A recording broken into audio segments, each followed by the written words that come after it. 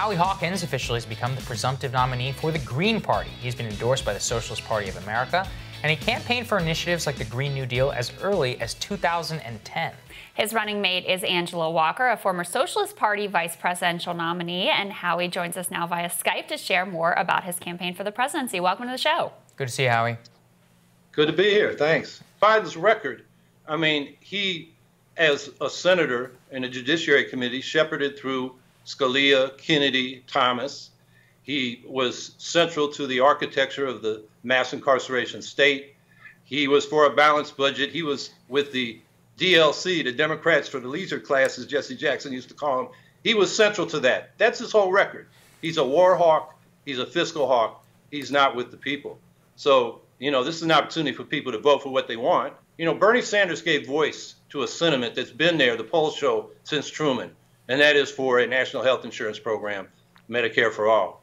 And he moved the debate on that. And we want to do the same thing on all these economic rights, on peace initiatives, and on a serious climate action program. I mean, while we're worried about the coronavirus, it's over 100 degrees in one of the coldest places on Earth up in Siberia right now. We're in big trouble. So we got to have real solutions, and real solutions can't wait. When you vote for Biden, they don't know you're a Sanders progressive. You voted for Biden and what he stands for. And he told Sanders in the last debate, Medicare for all is irrelevant to the coronavirus crisis. I mean, if that's what you want to vote for, fine, but it's not what you were voting for when you voted for Bernie Sanders. In the first 2 years of the Obama administration, nearly 800,000 immigrants were deported, far more than during President Trump's first 2 years. Would the higher deportation rates resume if you're president? Absolutely not, number one. Number two, everything landed on the president's desk but locusts. I found that the secretary, we sat together in many meetings. I never heard him talk about any of this when he was the secretary. Please be respectful. Please be respectful in the crowd. Please continue, Mr. Vice President.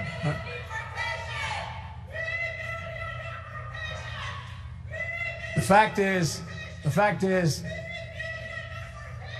it's personal, and I was actually it was hurtful to hear you talk about the reputations of two United States senators who built their reputations and career on the segregation of race in this country. And it was not only that, but you also worked with them to oppose busing. And there was a little girl in California who was part of the second class to integrate her public schools. And she was bused to school every day. And that little girl was me. Senator Kamala Harris claimed today she was not surprised by anything that came her way last night. Not even this. She put over 1,500 people in jail for marijuana violations and then laughed about it when she was asked if she ever smoked marijuana. She blocked evidence. She blocked evidence that would have freed an innocent man from death row until the courts forced her to do so. She kept people in prison beyond their sentences to use them as cheap labor for the state of California. And she fought to keep cash bail system in place that impacts poor people in the worst kind of way. Now, Harris may not have been surprised by the specific accusations, but she didn't have specific replies. And Gabbard didn't make those allegations up. They're not unsupported. A lot of them come from an op-ed that was written by somebody who used to work with Senator Harris. I wanted to return back to this issue of black voters. I have a lifetime of experience with black voters. I've been one since I was 18. Nobody on this stage should need a focus group to hear from African-American voters.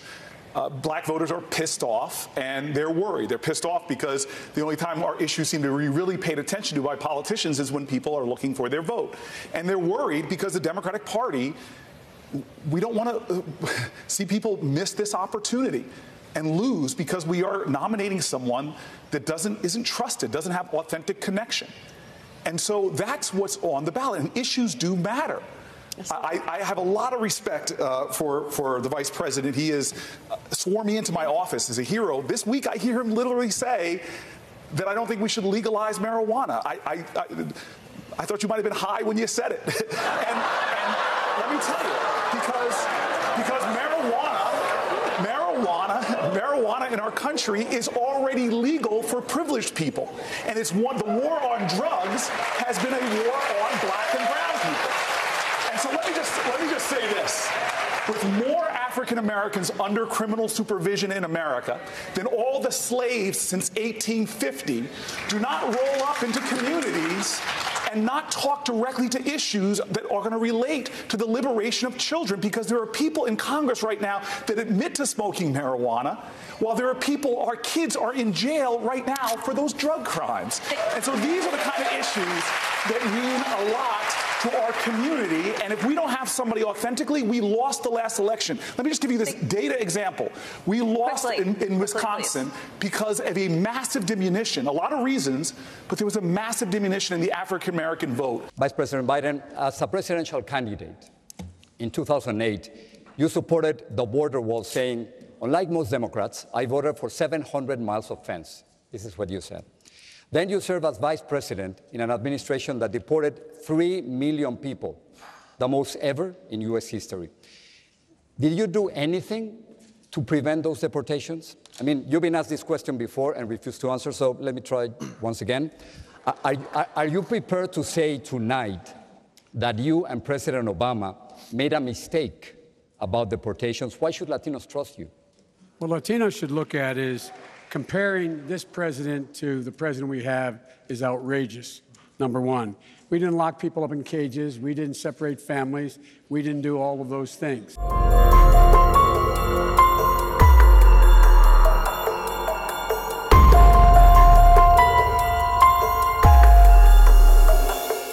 But you didn't answer the question. Well, the question is, did you make a mistake with those deportations? The president did the best thing that was able to be done at the time. How about you? I'm the vice president of the United States. Secretary Castro, would you want to respond to Vice President Biden? You know, let me put this in context, because your party controlled the White House and Congress in 2009 and didn't pass immigration reform. And this broke a promise made by President Barack Obama to Latinos. So why should voters trust Democrats now? My problem with Vice President Biden, and Corey pointed this out last time, is every time something good about Barack Obama comes up, he says, oh, I was there. That's me too. And then every time somebody questions part of the administration that we were both part of, he says, well, that was the president. I mean, he wants to take credit for Obama's work, but not have to answer to any questions. I mean, Vice President Biden, you have... I don't get that. Have you been on the floor of the Senate? You were in the Senate for a few years. Yeah. Time and time again, talking about the necessity, with pride, about cutting Social Security, cutting Medicare, cutting veterans programs. No. You never said that? No. All right. America, go to the website right now. Go to the YouTube right now. Time after time, you were not a fan of Bo Simpson? I was not a fan of Bo. You were not a fan of the balanced budget amendment, which called for cuts in Social Security? Come on, Joe, you won't. Look, here's the deal. You're an honest guy. Why don't you just tell the truth here? We all make mistakes. I am telling the truth. When I introduced the budget freeze years ago, the liberals in my party said, it's an awful thing you're doing, Joe. You are all the programs we care about. You're freezing them. Money for the blind, the disabled, education, and so on. And my argument then is the one I make now, which is the strongest, most compelling reason to be for this amendment or an amendment. And that is that if we don't do that, all the things I care most about are going to be gone. I mean, whatever happened to that old conservative discipline about paying for what you spend? I'm up for re-election this year, and I'm going to remind everybody what I did at home, which is going to cost me politically. When I argued that we should freeze federal spending, I meant Social Security as well. I meant Medicare and Medicaid. I meant veterans benefits. I meant every single solitary thing in the government. And I not only tried it once, I tried it twice, I tried it a third time, and I tried it a fourth time. Joe, let me repeat it again. I want you just to be straight with the American people. I am saying that you have been on the floor of the Senate time and time again talking about the need to cut Social Security, Medicare, and veterans programs. Is that true, or is that not true? No, it's not true. That is not true? That is not true. What is true is, in terms of the negotiations that are taking place, how to deal with the deficit, everything was on the table. I did not support any of those cuts. in Social Security or in veterans benefits. Whoa. Everything was on the table. All right, you're right. You just said it, including, in your judgment, cuts to Social Security and veterans. In order to get the kinds of changes we need on other things related. Joe, then but we did not cut it. I know, because people like me helped stop that. Senator, we have a deficit. We have Social Security and Medicare looming. Would you consider looking at those programs, age of eligibility, Absolutely. cost of living, put it all on the table? The answer is absolutely. You have to. I mean, it's one of the things that my, the political advisors say to me is, "Whoa, don't touch that third." Look, the American people aren't stupid. It's a real simple proposition. Social Security is not the hard one to solve. Medicare, that is the gorilla in the room. And you've got to put all of it on the table. Everything. Everything. You've got to. Joining us now via Skype to discuss the ongoing Social Security fight is Huffington Post reporter Daniel Marans, who has been following this story closely. Great to see you, sir. Great to be here. Can you just kind of lay out the facts of Joe Biden's record, what he's said, what seems to be his position in the past versus today, et cetera? Because no one's followed this closer than you have. Daniel, we've basically seen Biden come out and say that this is a lie. It's a distortion of his record. I mean, you've looked at his record now. What do you say? Well, it's definitely not a lie. I think that here's the thing. When we say that Biden has said it's a distortion of his record, he's seized on very technical aspects of things that the Sanders team has sometimes presented. So there's the case of remarks he made at Brookings where it sounded like he was expressing sympathy for Paul Ryan, but then he sort of turns around and says, well, Paul Ryan wanted to privatize it. I never wanted to privatize it. And the video they released didn't have the full context. Here's the facts. In 1984, he supported a full-on spending freeze that would have affected every government program, including the ability for Social Security to continue to grow with inflation. In 1995, he voted for the balanced budget amendment to the Constitution, which only narrowly was defeated. It needed 2/3 majority in the Senate to pass. It was narrowly defeated. He was very proud of that vote. He boasted about it for years afterward. In 2007, he told an interviewer, Social Security benefits need to be on the table. And then, of course, during the Obama administration, just as Bill Clinton wanted to show his seriousness through welfare reform, Barack Obama wanted to show his seriousness by cutting Social Security's cost of living adjustment. And Biden was very much involved in those talks, those efforts to forge a grand bargain with the Republicans then controlling Congress. I think that's a great point. You don't have to go back to the 90s, to find his comments on this. You can see his support for this idea even under the Obama administration. We need economic justice. We just released our Economic Bill of Rights, something that Roosevelt called for in his last two State of the Union addresses, 1944 and 45, picked up by the Civil Rights Movement. And the Democrats have had a president with both houses of Congress, and they've secured none of these rights, which include a job guarantee, an income above poverty, affordable housing, comprehensive health care, lifelong public education, and a secure retirement. And this is a big issue because it's a life or death issue. Working class life expectancies are declining in this country. And then, of course, the Green New Deal is about climate action, as well as economic recovery. We're going to need it in this coronavirus depression. So we've got a program to get to 100% clean energy and zero to negative carbon emissions by 2030. And then the third big issue is this new nuclear arms race. The Bulletin of Atomic Scientists has their doomsday clock the closest it's ever been to midnight. None of the major presidential candidates have talked about this issue.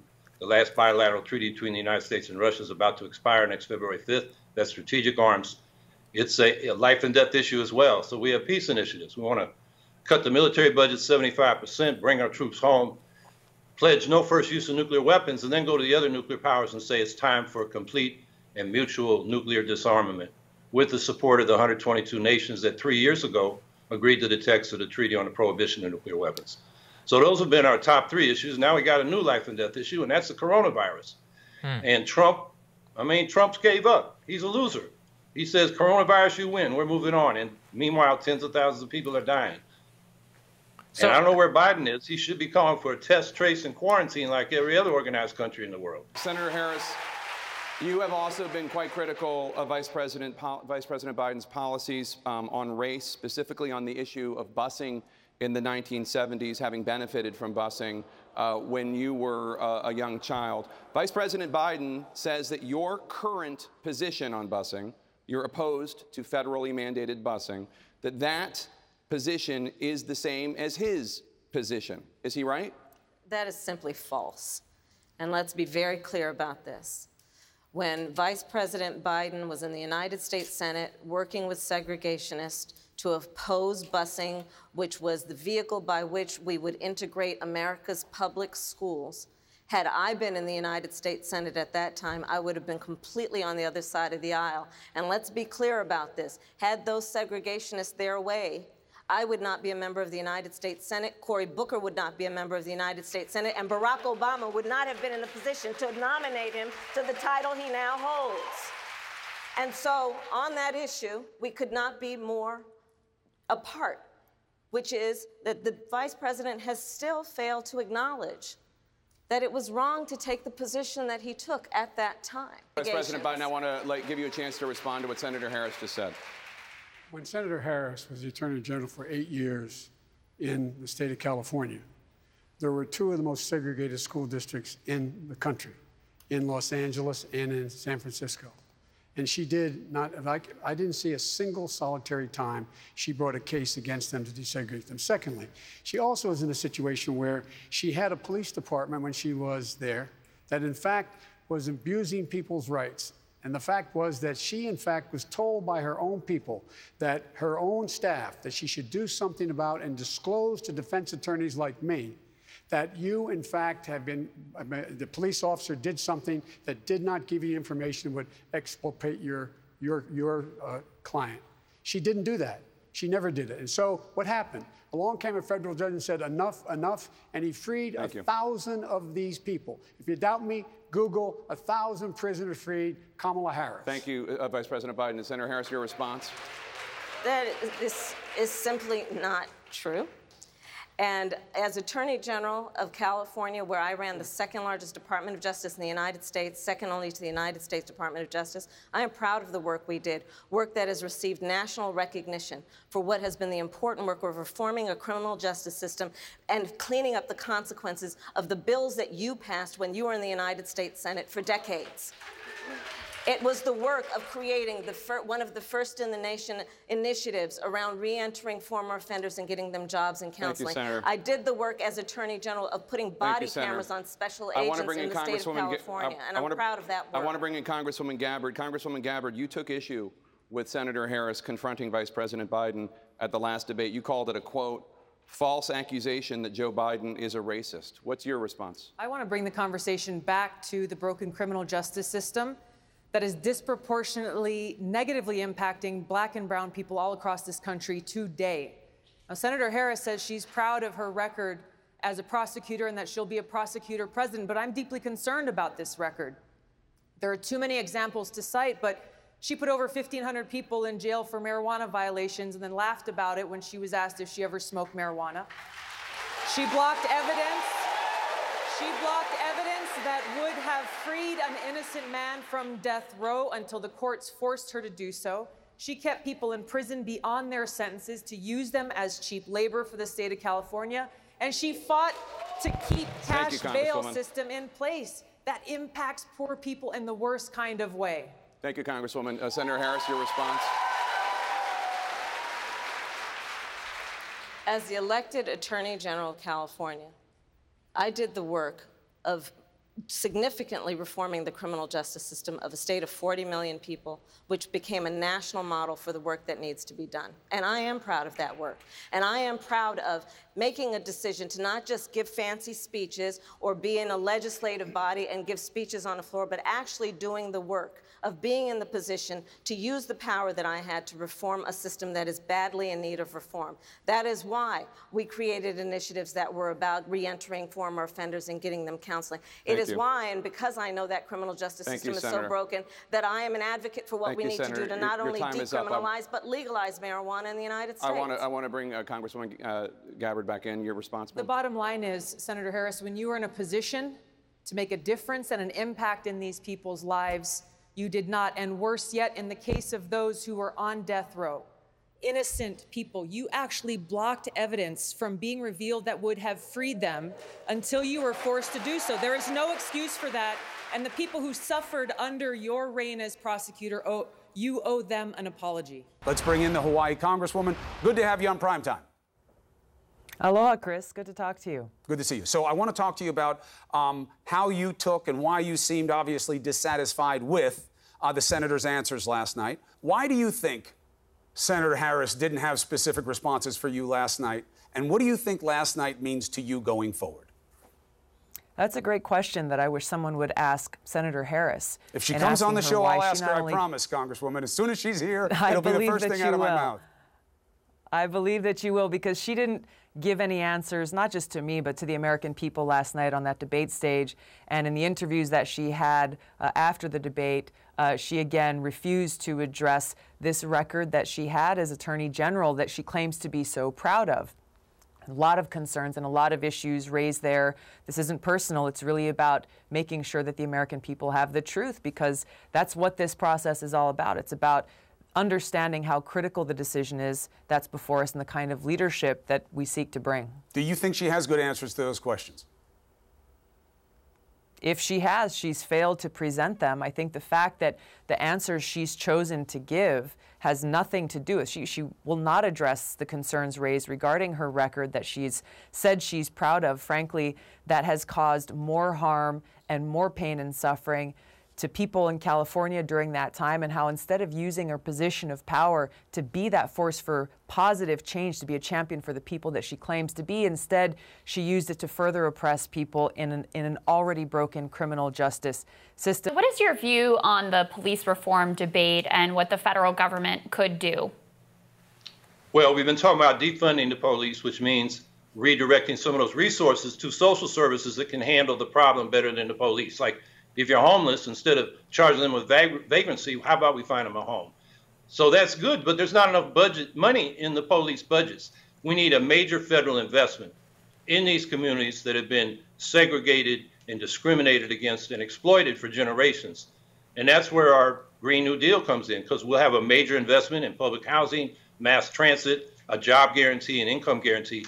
Those kinds of things will help those communities rise up. So that's one thing. The other thing is, it's one thing to tinker with police practices like chokeholds, but it's another to make the police accountable to the community. We need community control of the police.